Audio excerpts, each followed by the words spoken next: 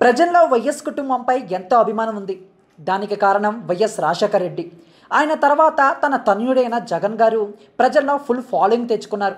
2014లో పవన్ టీడీపీకి మద్దతు ఇవ్వకుంటే జగన్ ఖచ్చితంగా సీఎం అయ్యేవాడని కొంతమంది అభిప్రాయం. 2019లో ఎలాగైనా అధికారంలోకి రావాలని చూస్తుంది వైసీపీ. ఇదిలా ఉంటే ప్రస్తుతం వైసీపీ అభిమానులకు ఒక బ్యాడ్ న్యూస్ అంటూ వారిని ఒక వార్త కలవరపెడుతుంది. అసలు విషయం ఏంటంటే, జగన్ పత్రిక చైర్పర్సన్ అయిన సతీమణి భారతీరెడ్డి, ఆ పత్రిక ఎడిటోరియల్ డైరెక్టర్ ఈడీ కె రామచంద్రమూర్తులపై న్యాయస్థానం అరెస్టు వారెంట్ జారీ చేసింది. వీరిద్దరిని అరెస్ట్ చేసి కోర్టులో హాజరుపరచాలని నూజివీడు 2వ అదనపు judicial first class magistrate G Saikrishna Hanuman junction పోలీసులకు ఉత్తర్వులు జారీ చేశారు. జగన్ పత్రికలో 2016లో తనపై నిరాధార వార్త రాశారంటూ టీడీపీ నేత జిల్లా తెలుగు రైతు అధ్యక్షుడు చలసాని ఆంజనేయులు కోర్టును ఆశ్రయించారు.